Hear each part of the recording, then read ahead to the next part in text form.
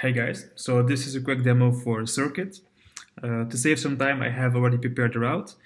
So let me show you what it looks like to add a stop. So if you want to add, let's say 1, 2, 3, whatever. So this is using location aware suggestions, so I don't have to type as many characters to add a stop. Now I've added all my addresses. This is 107. Seems crazy, but for most of the users, this would be a normal Tuesday.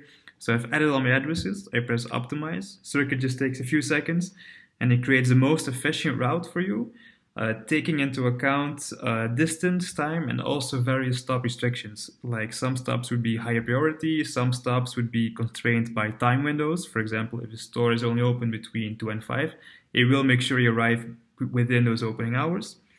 Then if you're happy with your route, you press navigate. This will open Google Maps or Waze for you, depending on your personal preference.